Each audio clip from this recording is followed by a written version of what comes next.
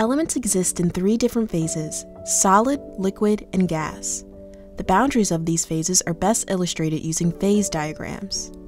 Phase diagrams allow us to predict the element's phase based on the temperature and pressure of its environment. The dividing lines are indicative of physical processes such as melting and boiling. At the boundary, the element experiences a fusion of the phases. Imagine an ice cube melting or water boiling. On the phase diagram, there exist 2 interesting points: the triple point and the critical point. The triple point, the intersection of all 3 phases, is the temperature and pressure at which the solid, liquid, and gaseous forms of a pure substance coexist in equilibrium.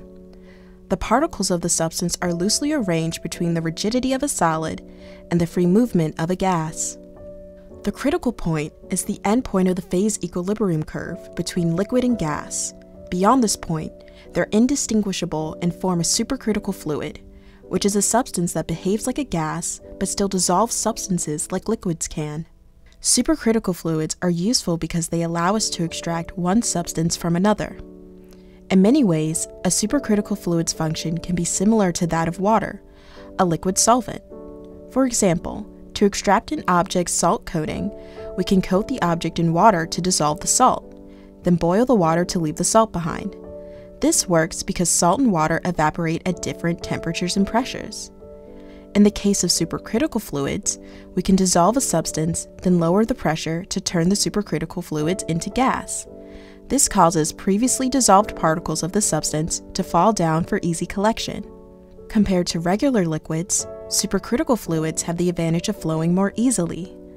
This lets them quickly spread dissolved substances to make space for more, meaning they dissolve things faster. Because gas-like supercritical fluids are unaffected by surface tension, they can also get to spots that regular fluids can't get to. One application of supercritical fluids is the decaffeination of coffee. Previous decaffeination processes used dichloromethane, a chemical known to cause cancer. So coffee beans required treatment after decaffeination to ensure their safety. These processes also removed oils from the bean, ruining their taste and texture. Nowadays, we use supercritical CO2 instead. The CO2 passes over the coffee beans, dissolves their caffeine, then releases the caffeine once the pressure drops and the CO2 becomes gas. The bean's oil is left unchanged, and up to 95% of the caffeine is reclaimed for use in other products, like energy drinks or caffeine pills. Among other uses, supercritical fluids can extract proteins like diterpenes, antioxidants, and tetraterpenes, keratins. Supercritical CO2 can be used to extract vitamin E from fruits and vegetables, or even isolate floral fragrance from flowers. Near the critical point, substances rapidly fluctuate between liquid-like and vapor-like volumes, resulting in a cloudy appearance.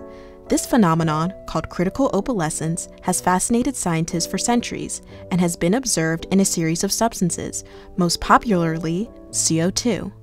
Scientists at Brown University recently observed the critical opalescence in liquid helium for the first time, suggesting that this phenomenon is universal. Here's a video of their experiment.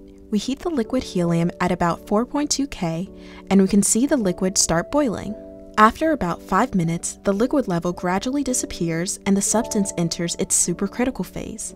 Then we stop heating the liquid when the temperature reaches 5.4 K. The liquid temperature lowers, and as it approaches the critical point, critical opalescence occurs at about 5.23 K. The fluid becomes cloudy because of the density fluctuation. As the temperature drops further, the liquid level reappears, indicating the phase separation between liquid and vapor. This video would make Albert Einstein very happy, since it helps prove the theory he proposed in his paper on the theory of opalescence.